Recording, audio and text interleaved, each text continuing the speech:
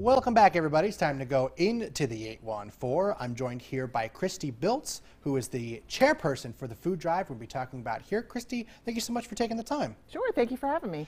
So I guess my first question is, tell us a little bit about the Hollidaysburg Area Women's Club and what you guys do.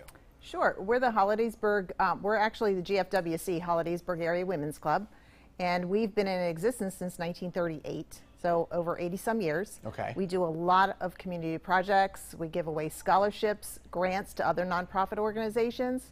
Some of our major projects have been the Kids Kingdom down at Legion Park. Okay.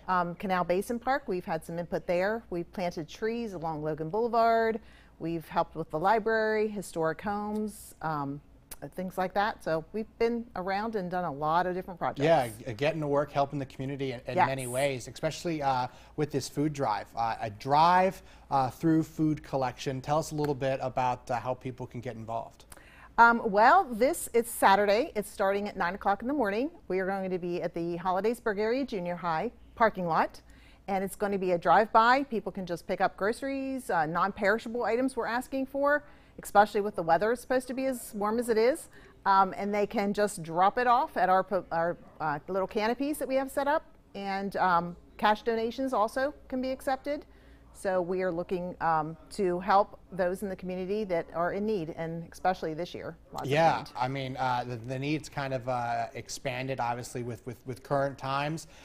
So what are some of the items that you're kind of looking for people to drop off? A lot of the, well, we're doing just 4 organizations with this food drive. This is a smaller version than what we have done in the past. So really like individual snack bags, cereal bars, little juice boxes and things like that, they can, granola bars, all kinds of things that can be put into a children's backpack for the school programs, after school snacks for kids. Yeah.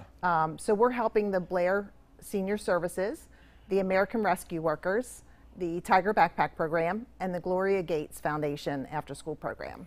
Yeah, you know, every time I talk to the backpack program, both Altoona, Hollidaysburg, around the area, I feel like people don't, you know, sometimes don't fully grasp the need that there is to help some kids. You know, yes. The meals that they get are at school, but when school's over, what happens? So I think, you know, something like this is definitely, you know, needed in our community. Right, definitely is.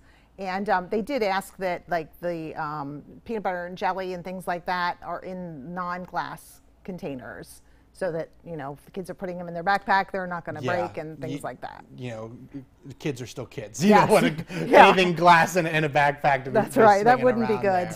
Once again, folks, we want to remind you this is taking place this Saturday from 9 a.m. to 4 p.m. It is a drive-through, so that you can drive on through. And again, the junior high parking lot closest to the YMCA. Correct. Because there's a lot of parking lot over there. That's right. There is. And it might be really full with that. I don't know if any of the baseball games and things are going on, so it might be quite full. That's yes. true. Local baseball and things like that are going on. Christy, I want to thank you so much for taking the time and telling us about this event. Sure. Thank you very much for having me. I appreciate it. Of course, folks, once again, check it out this Saturday. We have much more still to come in the show today, including